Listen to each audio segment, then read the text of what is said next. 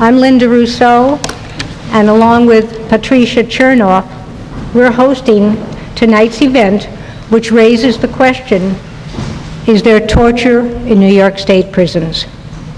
Our three guest speakers will examine and shed light on this inquiry. I will briefly introduce each speaker before their talk. Later, we'll have a Q&A period, and if you like, you can write a question on a card, or we're going to turn the 3 seats of the speakers toward everyone, and you can have a dialogue. Okay, you can ask your question, and I think they'll be happy to respond. First of all, I'd like to take this opportunity to thank Carol Nixon, who's from Riverside Church Ministry and the Social Justice Ministry, for their co-sponsorship of tonight's event, as well as their generosity of the gift of this space that we're in right now. I'd also like to thank Rabbis for Human Rights North America, who is co-sponsoring this event along with Metro New York Religious Campaign Against Torture. Today, we're acknowledging International Day of Torture Survivors and Victims of Torture. The actual day is this coming Sunday, June 26. But since we're gathered together, we thought that this would be the right occasion to honor the victims, the survivors and victims of torture. So I would ask everyone to kindly rise, and we'll have a minute of silence.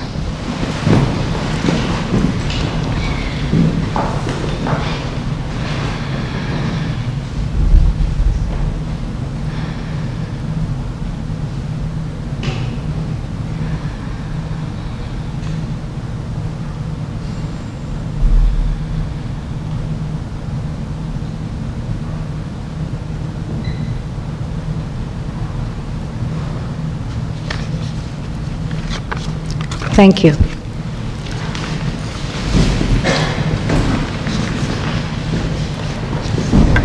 And now for our program. Our first speaker tonight is Mary. Can you all hear me? No? You can't? Can you hear me now? Oh, okay. Our first speaker tonight, okay? Our first speaker tonight is Mary Beth Pfeiffer, who writes for the Poughkeepsie Journal and has been an investigative reporter for 15 years and a journalist for more than 30 years. Mary Beth is author of Crazy in America, The Hidden Tragedy of the Criminalized Mentally Ill, which grew out of reporting on the abuses of people with mental illness in New York State prisons. Ms. Pfeiffer is a former Soros Justice Media Fellow and has won numerous awards for her work. Her articles have appeared in the New York Magazine, Boston Globe, Miami Herald, Hartford Courant, and other publications. Let's welcome Mary Beth.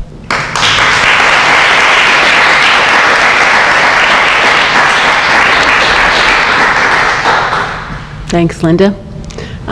It's good to be here in such a beautiful room on such a beautiful day, pondering a not so beautiful question, but a question that does need to be asked and to be considered. And I will try and speak up so that you can all hear me. As Linda said, I'm an investigative reporter, and I've been doing that exclusively for about 15 years. Of a 30-plus year career. And about 11 years ago, 12 years ago or so, I started looking at conditions in New York State prisons. It was the peak of the growth of the prison population in New York. We had seen this enormous explosion of prison space. We'd gone from something like 40 prisons to 70 prisons in about a 20-year period. We were keeping people far longer, and the conditions that we were keeping them under were not so good. And I first started looking at things like trends in parole and what kind of programs we were offering to people. You know, were we educating them? Were they leaving prison any better than when they went in? And one thing sort of led to another. And the more I looked, the more problems I found. There were problems in people securing parole. There were not enough opportunities for them when they left prison. There wasn't enough drug treatment. There wasn't enough rehabilitation programs in general. And then one day I got a list of, actually a database. I work a lot with computer programs and I crunch data. And I got a database of deaths in prisons. And it listed 4 causes of death: natural, homicide, AIDS at that time, and suicide. And the suicide deaths sort of piqued my interest. You know, why were people killing themselves in prison? It may seem like an obvious reason because they're in prison and they're unhappy and their lives are derailed, but I wanted to learn more about that. So I began to collect documents and data and do interviews and so forth. And I really came to see that suicide really is one of the key ways that you can judge what's going on in our prisons today.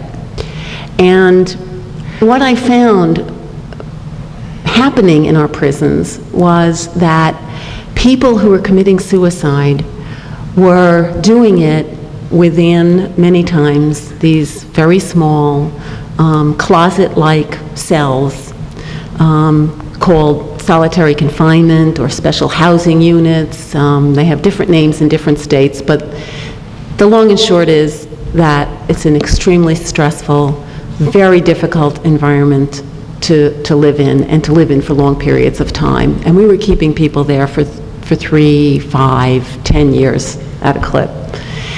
And the other thing I saw was that many of the people who were in these units suffered from mental illness. What I found was a very large proportion of people suffering schizophrenia, bipolar disorder. And what basically had happened over the evolution of time, the growth of prisons, the closing of mental hospitals, was that these units have become mini mental asylums. And just all sorts of awful things are happening there. People self-mutilating, people deteriorating in terms of their mental health, people killing themselves. Then I wrote a book. I left the Poughkeepsie Journal for a few years. I looked at the situation around the country. I found much the same situation going on in many other states. My book basically is a series of profiles of people who have tangled with the criminal justice system, who have mental illness, and the awful results because we lack the resources to treat people with mental illness in the community, and then certainly in prison.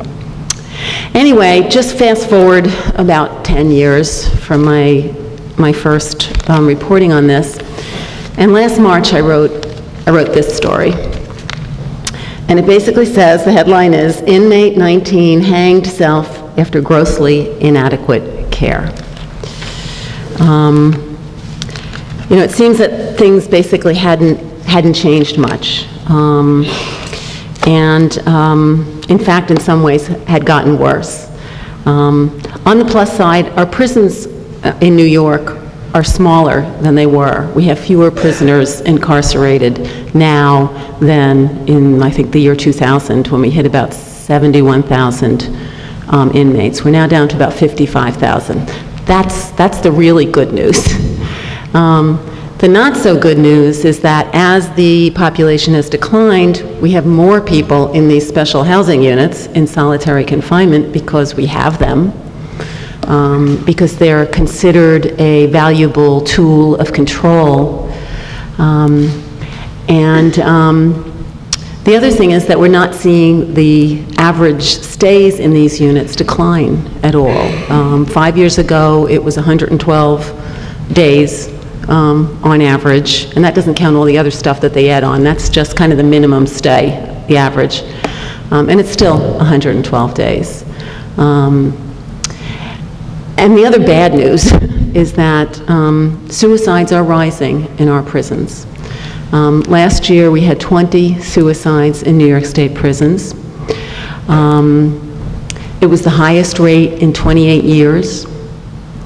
The prison officials like to say, when I ask them questions, why were there so many last year, they like to say, well, it always goes up and down, and if you look at, 2007, I think we hit 18, in 2005, we also hit 18.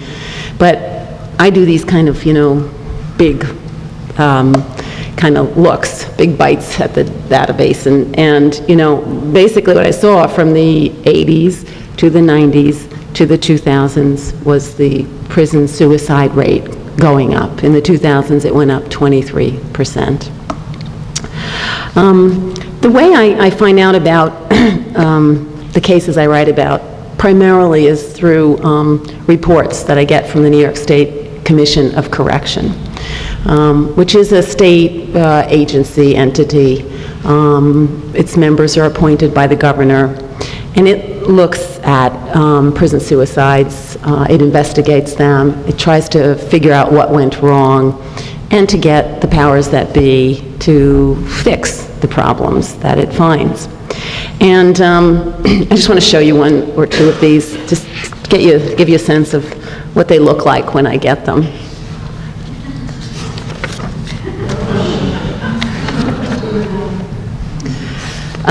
It's very interesting trying to figure out, as a reporter, they're just always throwing roadblocks in front of you as you try and figure out what the heck went on.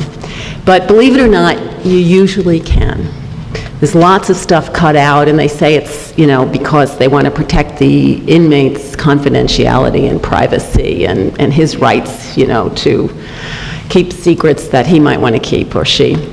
But usually it serves to, to help the bureaucracy keep things under wraps. But nonetheless, you can figure out, because there are conclusions drawn, and there are recommendations made. And this particular case is the 19-year-old who committed suicide at Downstate Prison, which is in Dutchess County. So for us, this was a local case, which I always like because there's much more interest in it. But I'll just read you one or two sentences from the findings in this report. And Adam Wheeler, just by background, was 16 years old when he committed his crime, which was to have sex with a 10-year-old. Who he knew. It was a family friend. Not that that makes it better, but I do question the, I think, 3 to 7 year sentence that he received, and the fact that he went to a state prison at all for doing something when he was 16 years old. We have a lot of that. Wheeler received grossly inadequate mental health evaluation, treatment, and case management characterized by a nearly complete breakdown in continuity of care between two successive incarcerations from August 2007 to October 2009 and February 2010 to March 2010, in which his mental health status seriously diminished, et cetera, et cetera. And you read this sort of finding often in these reports. That's particularly strong, but not at the ordinary in terms of inadequate care, gross inadequacies, not enough staff. And then the commission comes along and it says, you have to do this, you have to do that. And in this particular case, one of the things they said is he wasn't basically diagnosed well enough or identified as being someone who's potentially suicidal by a particular psychologist. And what they said was, we want you to go back and look at all the other cases that this psychologist handled, because, maybe they are in the same boat. And the response by the Office of Mental Health was, we don't have to do that because that psychologist doesn't work here anymore. And there's other examples of that sort of thing where the bureaucracy says, we don't think we really need to do that, so we're not going to do that. Basically, the Commission of Correction doesn't have much authority to enforce these recommendations that it gives. In terms of, the question that we're looking at today, and I'm going to wrap up in a minute or two and let Jack go, is this torture? I would ask a much broader question, and I guess it would be more along the lines of, is it moral to punish people the way that we do in America today? And all the things that that leads to. Is it moral that we have 2 million people behind bars, that we have the highest incarceration rate of any industrialized nation on earth? That really doesn't seem to be changing very much, even though we have the awareness that it should. Is it moral that there's so many drug offenders in prison, that there's so many people of color in prison, that we don't provide the care that people need once they get there in terms of mental health care? We don't rehabilitate them. They don't leave prison any better than when they went in. I think we need to be a much more forgiving and tolerant society. And I think prisons would be a good place to start. So with that, I'll turn it back.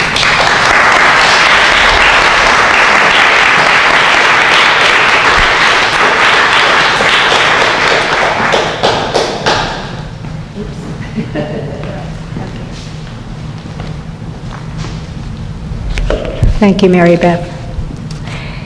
And now our second speaker, Mary Beth Pfeiffer, excuse me.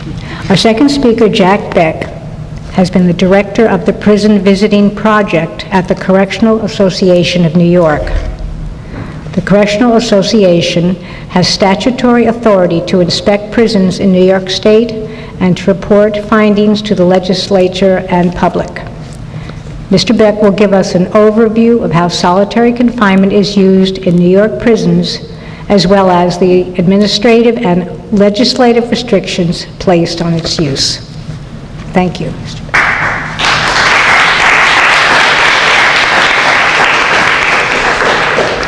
Thank you very much. It's really my pleasure to come here and talk to folks, about this issue. And what's particularly inspiring is when it's a group of people that we don't have to start with the basic question of the dignity of the individuals involved. Sometimes we're really starting from a point of where people don't really want to acknowledge that very basic dignity. I think that's an assumption of the people that are supporting this, and that's wonderful to have that as a premise. I'm going to try to tell a story that involves several components. A story about pain and suffering that definitely exists. A story about citizen activism and mobilization to actually try to improve conditions. The government's response, measured and sometimes ineffective to that. A story of some success, but most importantly, a story that recognizes the humanity of the individuals and how important it is that people stay engaged in trying to advocate for them. So what am I talking about? I'm talking about, continuing with Mary Beth's line about the mentally ill that are incarcerated. We have basically gone through a process in the United States where we closed the hospitals, the mental health hospitals, and then for poor people of color, we put them in prison instead. The reason for that is that when the closing of the hospitals, it was intended to have community-based care, and they never instituted community-based care. And so you took a bunch of people who were vulnerable, who needed services, and you never provided those services, and lo and behold, now you have people that, we ride the subways, you see it on the street, there are people that no one wants to care for, and so what do? A lot of what we do in the United States is criminalize aberrant behavior, and we lock people up because what it's locking up is taking away the problem from the public view. It is inhumane, it is cruel, and I believe it actually is torture. Inside the prisons, So now we're taking this population that in New York State represents maybe 13, 14% of the population are actually on the Office of Mental Health caseload. But many people believe 30, 40, maybe even a majority of the people inside prison actually have some mental health needs. It's an extraordinarily high number. What we do inside prison, we then put them in an environment for people who have mental health problems, and what do we say? We're going to impose very rigid rules that are very hard to comply with. We're going to give you no support mechanism, and then if you violate any of those rules, we're going to lock you up in an environment that's going to make your mental health status worse. Now, to me, that is torture. What is torture? It's knowing that you're going to cause pain and discomfort. It's inevitable that that's going to happen, and it does happen. Let me give you just one example. I was at Attica, one of the very famous prisons, and I went into the disciplinary unit on that, in that facility. And they had started a program, which I'm going to talk about, where they actually were finally starting to give some mental health services. And I met this man. He was locked up in this little cage to get therapy. And he said he's been in disciplinary confinement for 10 years. He had gone to a mental health hospital 20 times while he was incarcerated to just be returned again into the prison. He had scars up and down both of his arms and across his face where he had self-mutilated and tried to harm himself many times. And that during this whole time period, he had not been to a residential mental health treatment unit inside of the prison for 8 years. This was the first time they were trying to give him therapy, and his notion was he was very appreciative, but literally while he was in that program, he tried to harm himself again. This is the definition of failure. In some respects, I define corrections, what their policies are, insane. And what is insanity? When you're doing the same thing over and over and you expect a different outcome. Because corrections has basically one hammer. Their hammer is, if you violate the rules, we are going to discipline and lock you up. And for so many people, that is not an effective remedy. It doesn't change behavior, it actually exacerbates behavior and leads to more misbehavior. And they keep on doing it, so much so that there are people who have disciplinary sentences that go many years beyond their actual sentence inside prison. In other words, there's no deterrence, there's no effect. In fact, what it does is lead to more misbehavior and aberrant behavior. So let's run a few numbers in some of the systems, just to talk about it. In 1970, New York locked up 12,000 individuals, 12.5. We reached a peak of 71,500 at the end of 1999, and now we've dropped back to 56,000, a little under. That's a dramatic change. But kind of interesting, during almost that whole time, we had a psychiatric hospital that had 189 beds when we started out in the 80s, and just recently went up to 200. Namely, we had a tripling of the population and no change in the psychiatric beds. The number of people on the OMH caseload, and I don't want to overemphasize numbers, but look at, there are at a peak of about 2 years ago, they had 9,000 inmates on the OMH caseload. But they only have about a little over 1,000 residential mental health beds. So 8,000 people, many of them, many thousands of them have severe mental illness, are just out in the prison population receiving no care. Well, it's inevitable that those individuals are going to have problems in that population when you're not receiving any care. So inside the prison, disciplinary confinement becomes the dumping ground for people with mental illness. And so remember the numbers I said, about 14% of people in the entire prison are on the OMH caseload. In many of the disciplinary confinement units, half the people are on the mental health caseload. And many of them have very severe mental illness. Literally, we would walk these units and, not to be too graphic, there would be feces on the wall, there'd be people howling all into the night. There are people that are not bathing and taking care of themselves. But I go to these units, my job is to actually go to the prisons and inspect them. And the most telling thing about these units is that when you walk them, the sensory deprivation that goes on. People, what are they doing? They're in their beds with the covers over their head, just sleeping, because they have nothing to do, they have no engagement, And these are not individuals that are necessarily the readers that occupy themselves with that medium. They are just alone and lost. Many of them therefore hurt themselves, or they have decompensation. Again, this is torture, I think, in any fair definition. But there's another side to this, and I want to talk about some of the positives. A group of people, some of who are here, really realize that this is a tragedy and we have to do something about it. So several things happen. One, there was a coalition that was formed, Mental Health Alternatives to Solitary Confinement, MAHASC. There's a bunch of materials over on the table. The group is still going for, it's almost about 8 to 9 years, I think it's been in effect.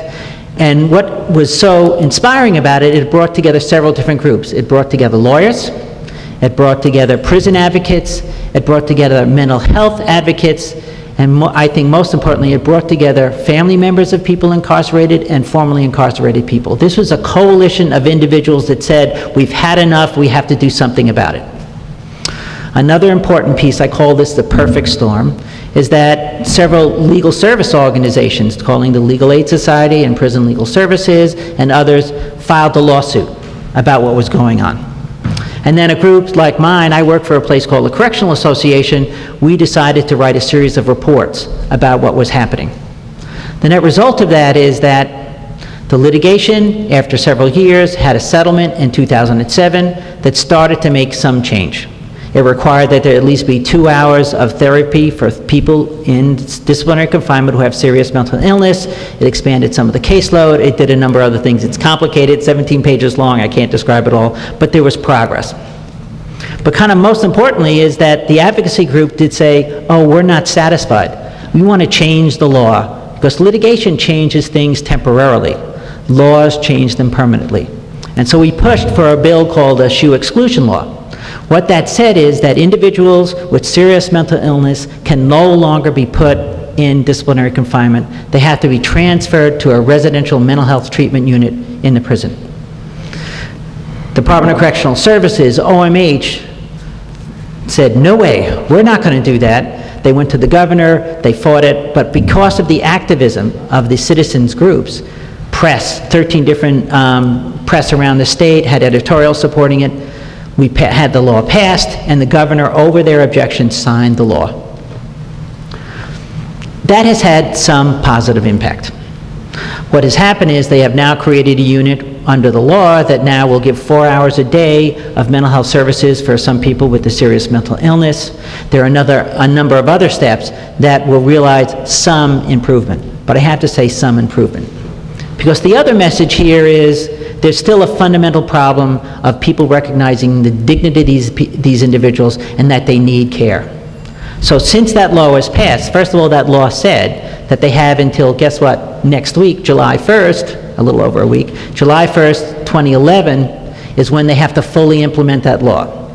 And it was originally passed in 2008. They said, we need a lot of time to kind of implement this law. And they started to do some changes. But in 2009, they went to the legislature and they tried to change the law. And again, the advocates had to get involved, fight them in the legislature, and they didn't change it. Then just 2 weeks ago, just before the law is going into effect, they came back again to us and said, you need some changes, it's going to cost too much money, we can't do all this, and they're trying to fight it again. In prisons, the one thing about prisons is that this is a group that has no power, that is very costly, and no one really cares about them in terms of the mass public. And so it needs, more than other groups, advocates on the outside to keep on pushing back, because when budget cuts come, when there is limited resources, they are the first group that are going to suffer. And then inside the prison, groups that really need intensive needs like mental health or medical care, those are the ones that they want to cut back even more. So what we are saying is, this is a time to stay vigilant. This is a time for all of us to be very engaged in what is happening. Make not only sure that the law happens, but that it's implemented. Because there's, what I would say about prisons, the fundamental piece is that prisons are closed institutions that are intentionally closed so that the public doesn't know what's going on, because they don't want to know what's going on. Therefore, those that do care about that have a couple of obligations. One, we have to make transparent what is happening inside. And two, we have to hold people accountable for the consequences. That's why Mary Beth is so important, her work. She's holding them accountable for the consequence of what's going on. Suicide doubled from 10 2 previous years to 20. No one knew about that until we started making that public. It was hidden. We have been talking about, and some people here have been talking about in many different forums, the pain and suffering that their family members and others have gone through because of their incarceration. We have to be vigilant because they cannot be advocates for themselves, and the public want to keep them removed. So, what can be done? One is, it's very important to be engaged. We have this coalition, Mahask, that one can get involved in if you want to. Under the law, we had another very important piece. That law requires that another state agency called the Commission on Quality of Care that looks at nursing homes and others, the law required that they look at what's going inside the prisons to see if they're actually complying with the law. And we have to say, I'm going to say from my personal opinion, that this group, which we call CQC, it's a state agency, but they have been much more active than many other state agencies that I have seen that have some oversight responsibility. And so what they've done is, what's truly extraordinary, is they want to know from the public what's happening. So another flyer we have there is they're actually seeking surveys from family members who have incarcerated people with mental illness to find out what those experiences are. So if you are a family member of someone inside, please pick it up. But more importantly, if you work for an agency or you know other people that might have some information about what's happening inside, please pick up that flyer and give that to them, because they are seeking to have people fill out this survey, and it's going to go on until the middle of July. So there's something to be done. And finally, I'd ask that you stay vigilant about some of the legislation and other things that are happening about people inside. I could have come up here and talked about many other forms of torture. There is violence against inmates inside. People are being brutalized by staff and sometimes other inmates. There is sexual violence inside the prisons. That happens to women and to men. In fact, there's a Prison Rape Elimination Act that has coming up with new guidelines that hopefully will be implemented that will require greater reporting, but they have been looking at it, and just some of New York prisons had the highest rates of other prisons around the country. There is many other forms of torture that I believe goes on when you don't meet the fundamental needs of individuals. But most importantly, we have to fight the basic premise that people inside prison are inmates rather than people. And until you recognize their dignity, we're never really going to see a change. Thank you very much.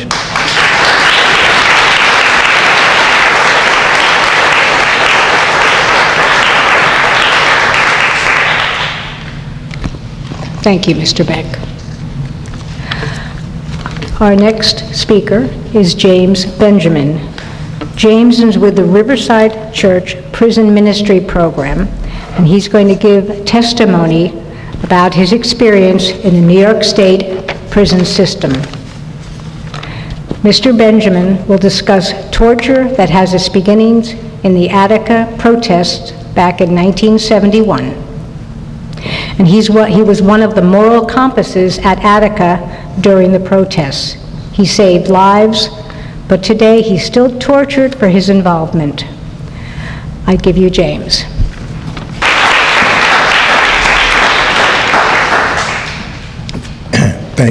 Thanks for the invitation.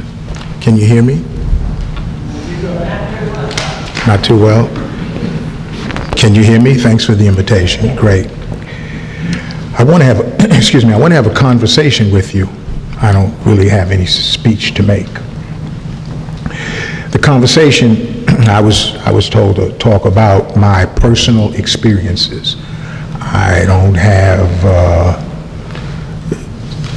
about my personal experiences. I'm not an investigative reporter, nor am I a lawyer. I only know about what I know, what happened to me. This conversation I like to have with you has two aims. One aim is for your enlightenment. The other aim is for all of us to connect the dots, to analyze the torture that I'm continuing to go through. I'm talking about torture that denies equality torture that denies wholesomeness, torture that deprives me of my humanness. I'm talking about torture that's evil, insidious, and very, very clever.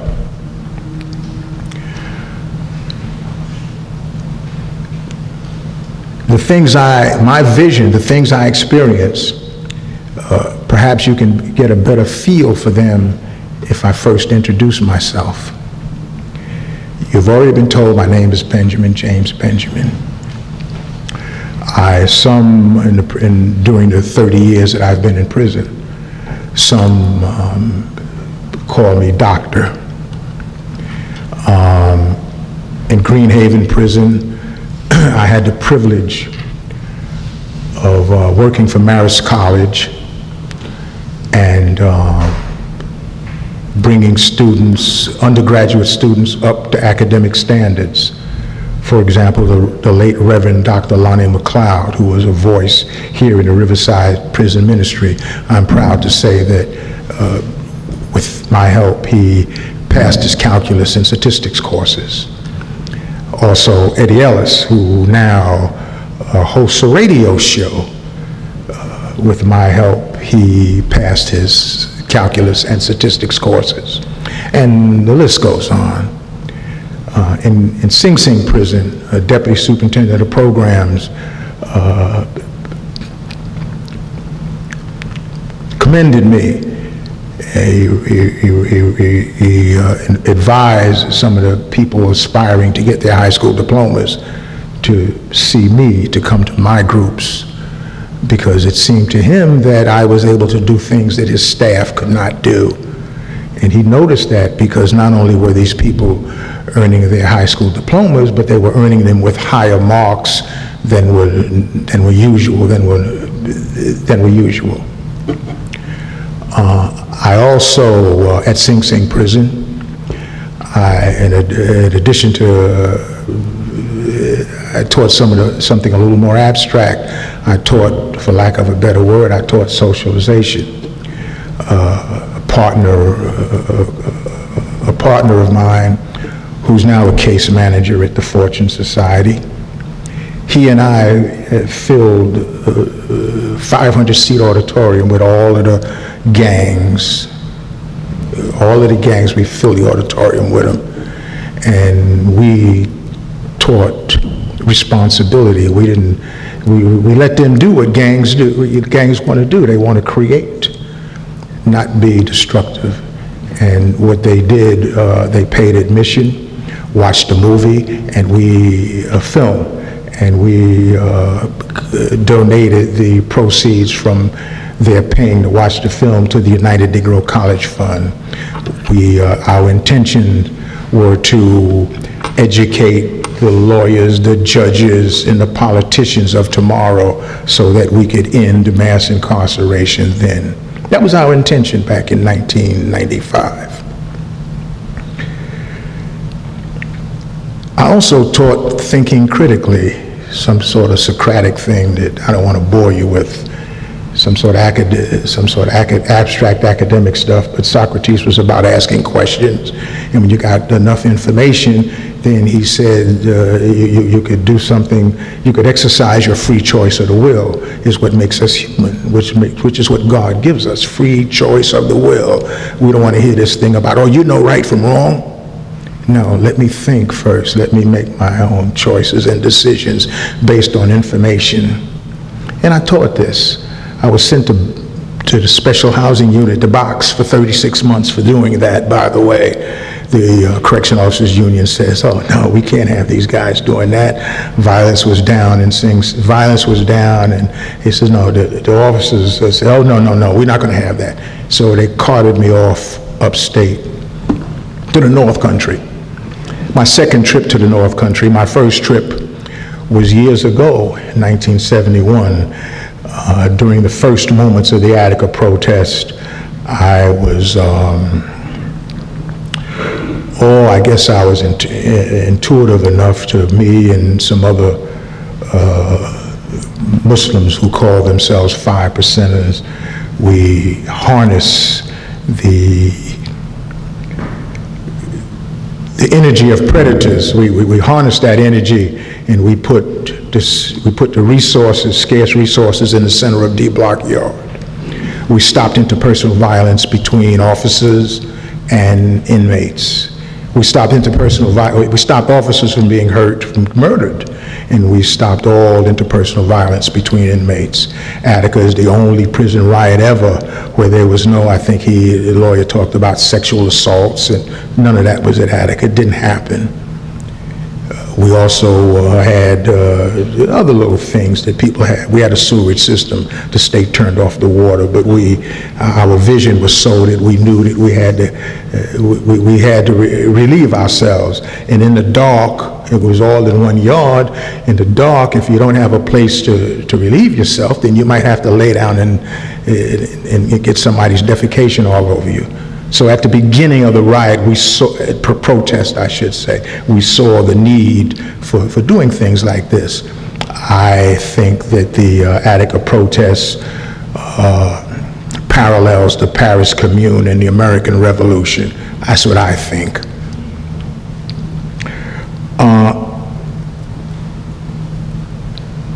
I'd like to get to the points that I think are necessary for analyzing my experience with torture. The first point is Michelle Alexander's quoting James Baldwin. They say torturers destroy hundreds and thousands of lives, and torturers do not know it, nor do torturers want to know it. That's what she says. And I guess she's right.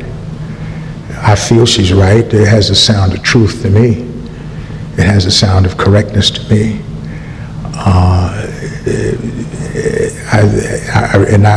This is important because, see, torture has come outside the prison industrial complex and is now in here in the society at large.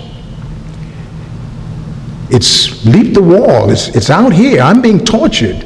And I've been out of prison now 4 months, 4 or 5 months. I've been out of prison 5 months now, and I'm being tortured. I feel it. I'm not talking about the kind of torture that we started off, Western culture started off doing. We drove spikes into people's hands and feet. I'm not talking about that kind of torture. I'm talking about torture that drives a spike into my mind, into my will to create. That's torture. That's real torture into my spirit to create. Apparently, I tell you about, I teach things, I have taught things. You know, I've done impossible. I got 500 different gang members in one room, and there was no problem with them. So evidently, I know something about something. I'm here to create. No. Not here, not today, not in this society. So I'm being tortured. We are losing. We're not using our resources. Yeah, we're going to be far behind the rest of the world because we have things that we're not even beginning or trying to use. This is important. Torture coming out of the prison system here into the society at large. I remember James Baldwin once said that, and he was taking off from the Holocaust, he says, if they come for me in the morning, they're coming for you at night. Remember that. So the torture that comes out of the prisons, let's stop it. Let's do something about it now. I really don't know what to do. But Edmund Burke says the only thing necessary for evil to triumph is for good people to do nothing. So let's get with it, please. The second point I'd like to make is that Michelle Alexander, in paraphrasing Michelle Alexander, she says that the torturers see worthless human beings when they meet face to face with the formerly incarcerated, the presently incarcerated, and those about to stumble into prison. That's Michelle Alexander. So maybe one thing we might do to stop this is we might start to put a human face on prisoners. If we put a human face, maybe we'll have less crime, maybe people have shorter sentences, people have been languishing 30, 40 years because they ain't human. Well, if we get a human face on them, maybe they'll let them out. And maybe people who get out, if they're human, they won't still be tortured.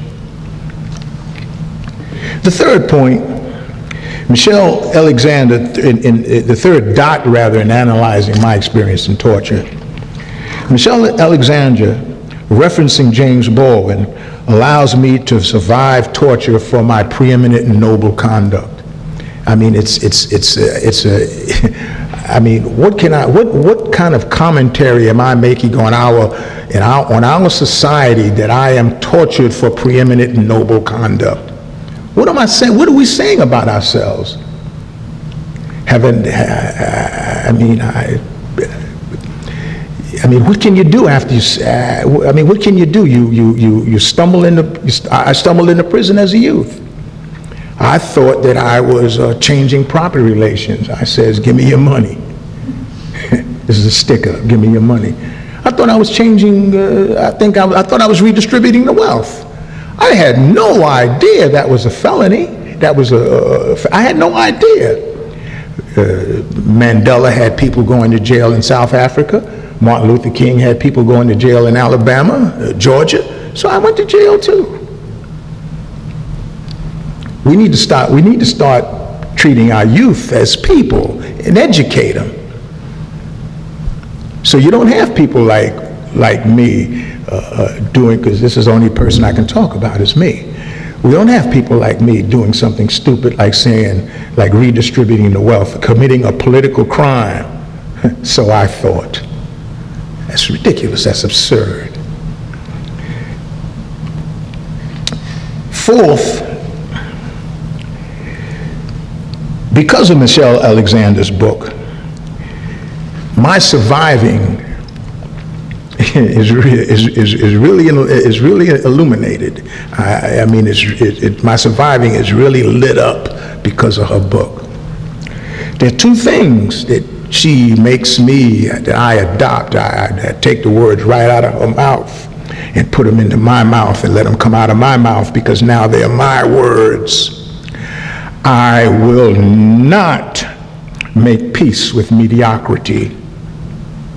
I will not make peace with mediocrity. I will continue striving for excellence. Those are my words now. I stole them from her. I guess the second point is that there's hidden evidence. We're coming to Attica 40 years later. There's hidden evidence hidden in the archives at CBS, ABC, and NBC. Hidden evidence there, as well as my own personal testimony, of why that protest was such an orderly, such a well-organized thing. Well, let's sort of imitate, let's sort of take off from that organization.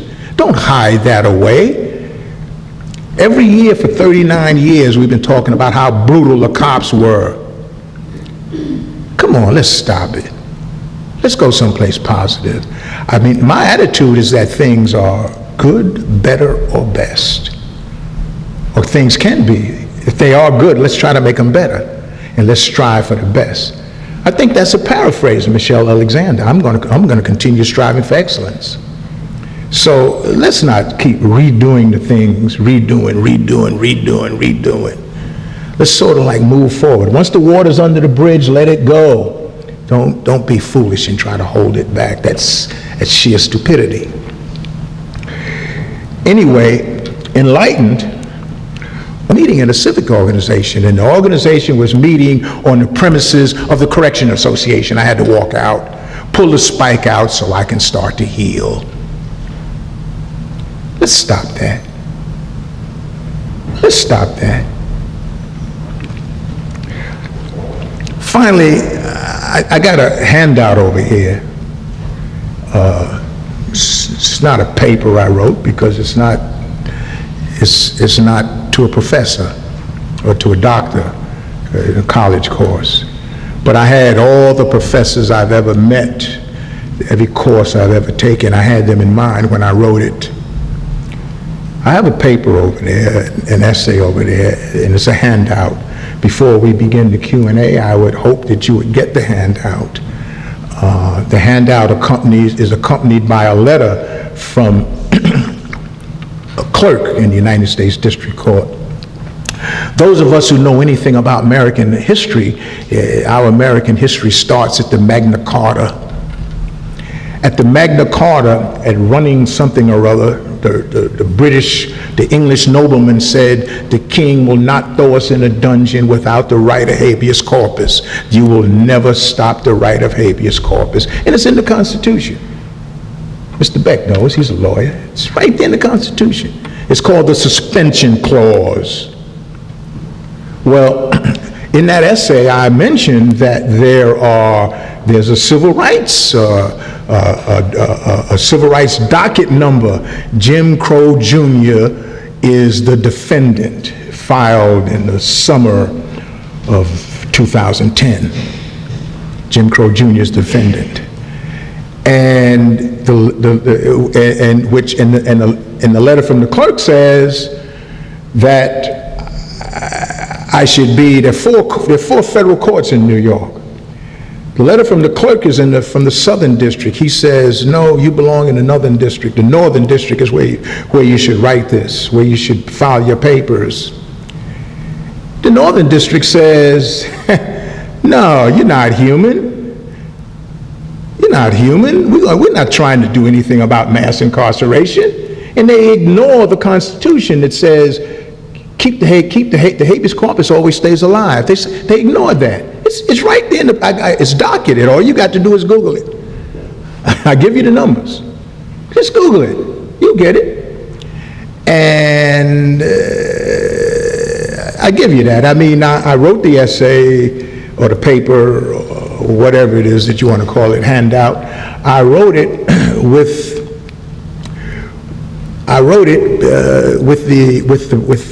the ordinary, everyday person in mind.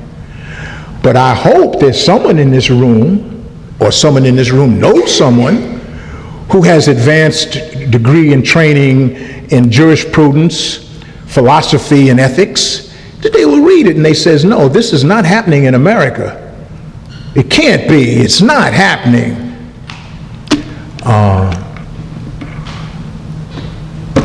I could go on and on and on, but they told me I don't have that much time. And I'd like to hear Q&A. I'd like to hear Q&A because I think at that point there's, see, my